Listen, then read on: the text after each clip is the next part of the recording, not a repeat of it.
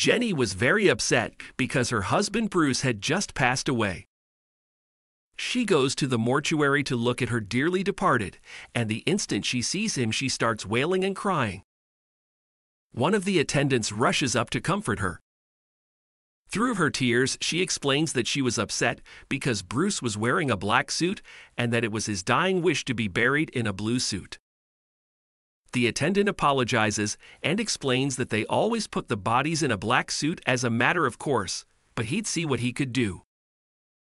The next day, Jenny returns to the mortuary to have one last moment with Bruce before his funeral the following day.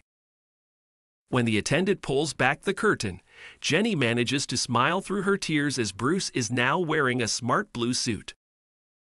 She asks the attendant, "How did you manage to get hold of that beautiful blue suit?" The attendant replied, "Well, yesterday afternoon after you left, a man who was about your husband's size was brought in, and he was wearing a blue suit." His wife explained that she was very upset as he had always wanted to be buried in a black suit. Jenny beamed a smile.